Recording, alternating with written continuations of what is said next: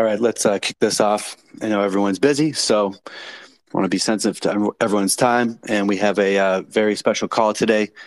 Usually we'll have team leads on from the Gnosis ecosystem, and they'll run through updates. But today we have a really special call with Succinct Labs, and the Gnosis Chain Bridges team is also here. So today is June 29th. This is the GnosisDAO community call. My name is John. I'm a contributor at the GnosisDAO and Gnosis Chain. So before we get started, I want to make one quick important announcement. Gnosis core devs have set a date for the Gnosis Chain Chapella upgrade. That's for August 1st, 2023 at 11:34 UTC. It's a very highly anticipated and big announcement for us. So it marks a significant step forward in the evolution of Gnosis Chain. Most notably, Chapella enables withdrawals for staked GNO. So if you're a node runner, definitely please stop over in the validator channel in the Gnosis Chain Discord for all up-to-date info, especially client info.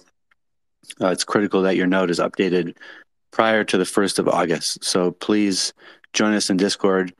And we'll also share resources with you here on this call. So if you're looking at Twitter, you can check that out.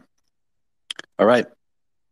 So without further ado, let's jump into the main topic of our call today. I want to say just a quick hello to our guests. We're joined by Uma Roy of Succinct Labs and Georgios Kantikas. And Georgios, I'm sorry if I mispronounce your last name. Please correct me if I did. Georgios is from the Gnosis Chain Bridges team. So hi, Uma. Hi, Georgios. Thank you for making the time. Yeah, for sure. Hey, John, thanks. Cool. I'd like to just introduce Succinct Labs and make the announcement, and then we'll jump into a short conversation. So today we're extremely excited to announce that after close collaboration with the Gnosis Core development team, Succinct's Ethereum ZK Lite client will be officially integrated to secure the Gnosis OmniBridge on mainnet. With this addition, Succinct's ZK proof of consensus for Ethereum is responsible for securing the Gnosis OmniBridge with over 40 million TVL and 1.5 billion in stablecoin asset flow to date. So for some background, Succinct is building a secure, decentralized, permissionless interoperability layer for Ethereum and Gnosis Chain powered by zero-knowledge Succinct proofs called ZK Snarks. So we'll get into what a ZK Lite client is, but first I just want to talk a little bit about Succinct so everyone's kind of on the same page. Succinct is working towards a world where all blockchains can communicate with each other in a trust minimized way without any centralized entities or multi-sigs in between. So much like ZK rollup teams are using ZK Snarks to scale execution, using Succinct's proofs for scaling verification of consensus, otherwise known as proof of consensus, can lead to much more secure and decentralized interoperability compared to existing bridging solutions. There's been a ton of hacks in the last year. I'm sure everyone's well aware of that. Bridge hacks, especially, with billions of dollars at stake. This is one of the most important problems to solve in the entire crypto ecosystem. And Succinct strongly believes that their approach with proofs of consensus is the end game of interoperability. With that, let's jump into what ZK Lite clients are, kind of how they work. So, Uma, if you don't mind introducing yourself and what you do with Succinct, I think that'd be a good way to kick off the conversation. Yeah, definitely. So I'm Uma. I'm one of the co-founders of Succinct. And in general, I think you stated kind of like our goal pretty well. We're basically trying to make interoperability more secure, more trustless. I think currently the interoperability landscape today is dominated by these like centralized solutions, which require placing a lot of trust in multi-sigs. And then more importantly, these multi-sigs don't have great security properties. And so the interoperability solution that most people use today is like not really secure, and like we've seen that in the form of like bridge hacks and like kind of the negative consequences. And then at Succinct, we think that the best way to do interoperability, at least between different L1s, such as Gnosis and Ethereum, is to basically verify the consensus of each L1 in the execution layer of the other chain. So the idea here, it's like very similar to IBC in the Cosmos ecosystem, and in general, like client bridging, where you run a like client for one chain as a smart contract in the other chain. And then with the light client, once you have the light client in Ethereum state, then you can get like the state of the other chain, and then you can like do bridging according to the state of whatever actions have happened on the other chain. And in terms of running a light client, generally running a light client in a smart contract is pretty expensive because you have to verify all these signatures, and there's a lot of other problems associated with it, because you have to verify signatures and you have to verify all this information, and that's generally expensive. And so we can kind of take inspiration from the ZK teams who are using ZK for scaling execution. And then we can take that as inspiration and basically have ZK for verifying consensus and make that more efficient. And so that's what we do. We basically have the ZK snark that verifies Ethereum consensus and Gnosis chain consensus. And we use that to run a succinct, gas efficient light client on either chain. And yeah, we call that proof of consensus, which I think John referenced. And yeah, so that's like a bit about us and like a high level approach of what we're doing. Super cool. Yeah, I mean, here we are in 2023, and we have all these L2s, and it's like, roll-ups are the hot topic of how to scale Ethereum.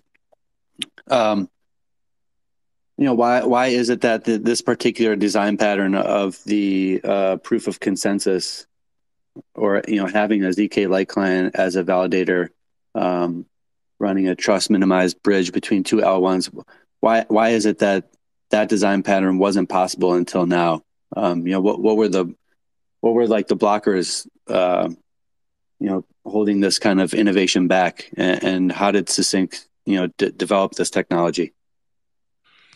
Yeah, so I think in general, like implementing these like ZK circuits is still pretty difficult.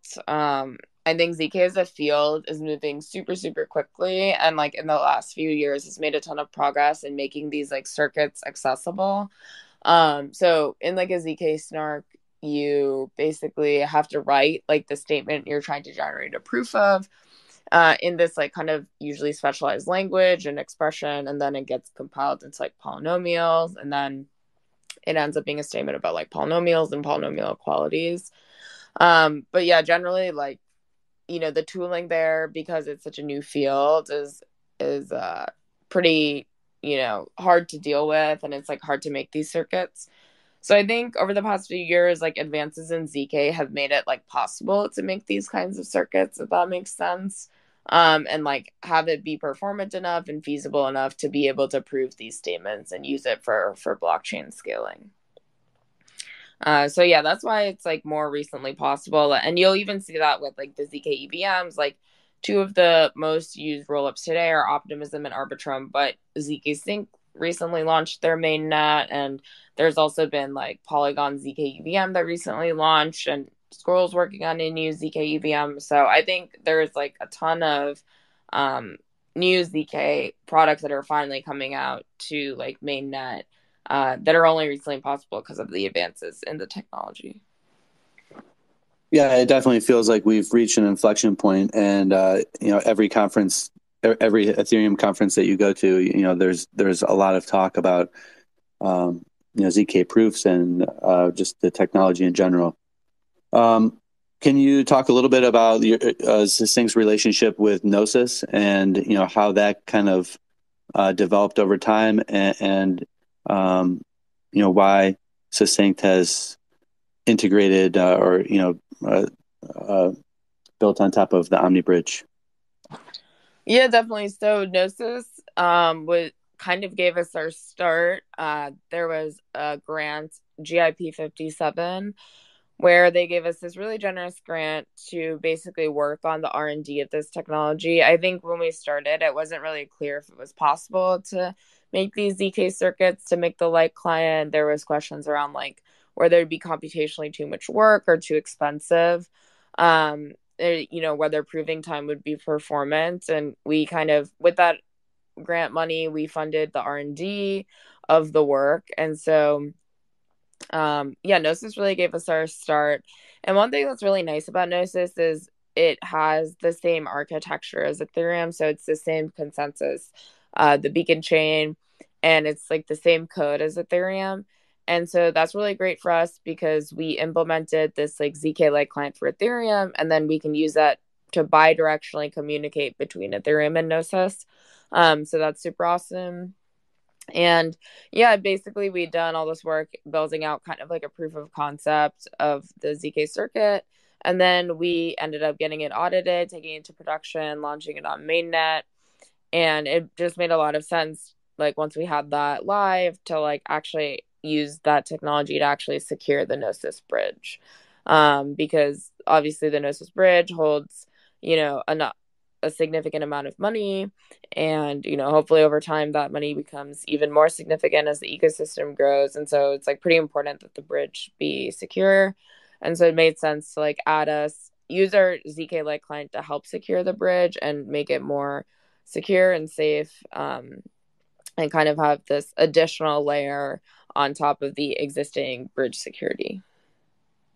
And how many audits did the ZK Light client go through before you integrated it on the OmniBridge? We got 3 total audits of the ZK Light client, so it's been looked at many times.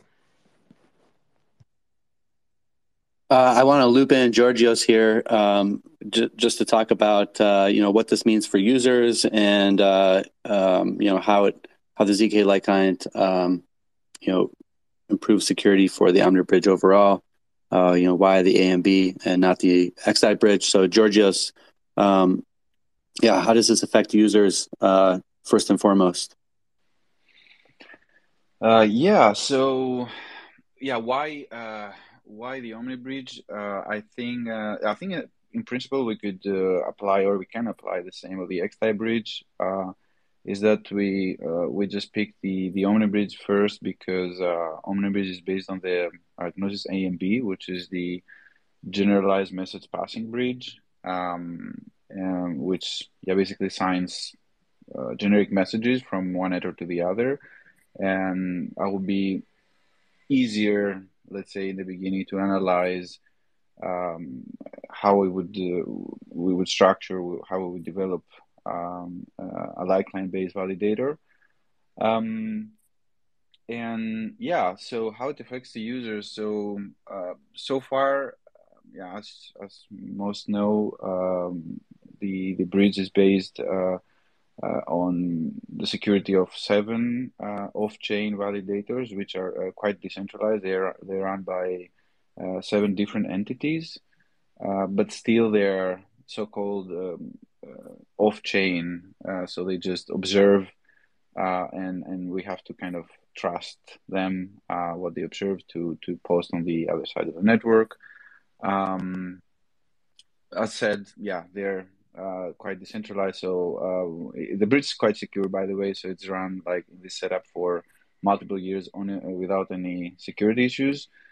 And now with the light client validator, I think most importantly, I mean, the benefit here is users will feel a lot more secure. So the transactions, each transaction that goes through OmniBridge is not validated only by these 7 external entities, but also by the Ethereum consensus itself. Of course, there is a price to pay always for security.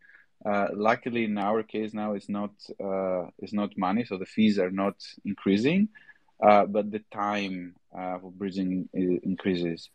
And what we mean by that is, at the moment, I think average time for bridging from Ethereum to Gnosis is, let's say around 5 to 10 minutes. Or if we talk with blocks, is around 20 blocks or 25 blocks. And now we have to increase this amount of blocks to around 100, or even a bit more. So we'll go from 5 to 10 minutes to around 20, 25 minutes. Why we do that? Because light client is slower for reasons that Uma mentioned before. There needs to be a proof of consensus, several kind of proofs generated, and signature validations on chain. So it takes more time. So security, takes more time. I think from a user experience perspective, this delay is acceptable because of the additional security. However, for the users that cannot still think that this 25 minutes is too long, we just need to stress out here that all the liquidity-based third-party bridges, which are based on top of the AMB. So, for example, Hop Protocol, Connext, Jumper Exchange, or LeFi, they're not affected from this change. So you can still bridge fast to any network from Gnosis or to Gnosis using these third-party bridges, which are still based on the AMB, of course, right? So the security is also increased for these guys as well.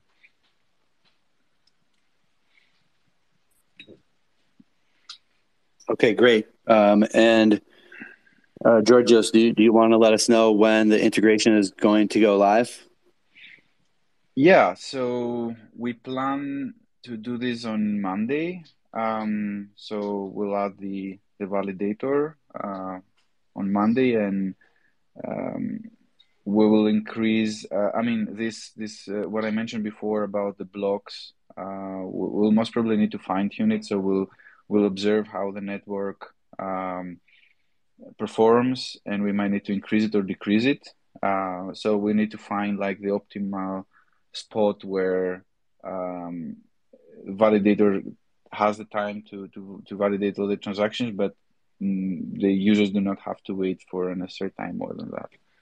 So on Monday and on 11 a.m. UTC, we'll do this change, and most probably a couple of small fine-tuning changes will come in the upcoming weeks. Awesome. Super exciting. There's a lot of things at play here. So it's you have to talk about this stuff from like a very high level on Twitter Spaces, because we don't have any like visual resources to really dig down into the technical details of really how the bridge works. And, like the larger implications at play are, Uma mentioned that the interoperability that Succinct's ZK Lite client offers is similar to the IBC model of where, blockchains can connect to each other in a bidirectional kind of horizontal way. So different L1s can connect to Ethereum in a way that wasn't possible before. So it's a different way of scaling Ethereum, and Gnosis sees itself as like an essential part of that picture. So on Monday we will publish a blog post about the OmniBridge and the ZK Lite client, but we'll also publish content about the larger vision at play and the roadmap for the Gnosis chain bridges, and why Gnosis is important for Ethereum and the relationship there. So definitely stay tuned. There's a lot to talk about. Uma, thank you so much for making the time. Is there anything else you'd like to share with us, like any upcoming events or where we can find more info about Succinct? Yeah, I think the bridge will, as Georgios mentioned, will go live on Monday, hopefully, and we have a proposal out today. So, I think in terms of more information, like we'll post when that goes live, we'll post a blog post on our Twitter, and Twitter is always like a great way to keep up to date with what we're doing. And then we'll be in ETHCC, like speaking at a few events.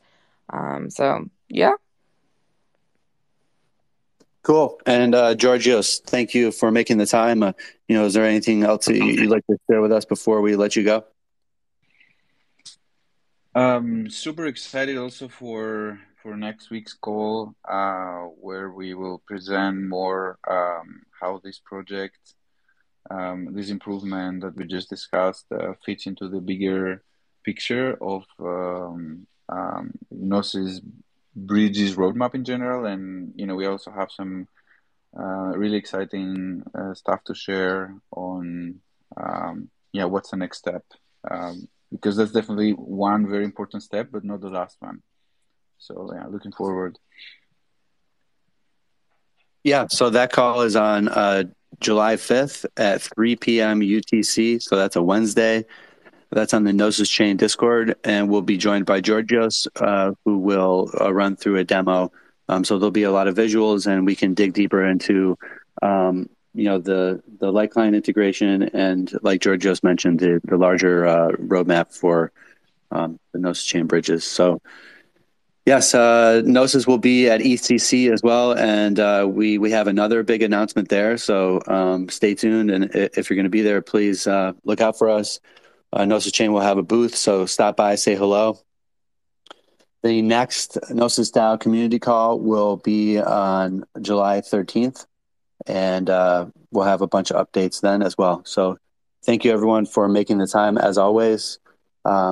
Really appreciate it. And Uma, Georgios, also thanks for making the time. Really appreciate it, and we'll talk to you soon. Thanks so much. Thank you. Thank you. Bye bye, guys.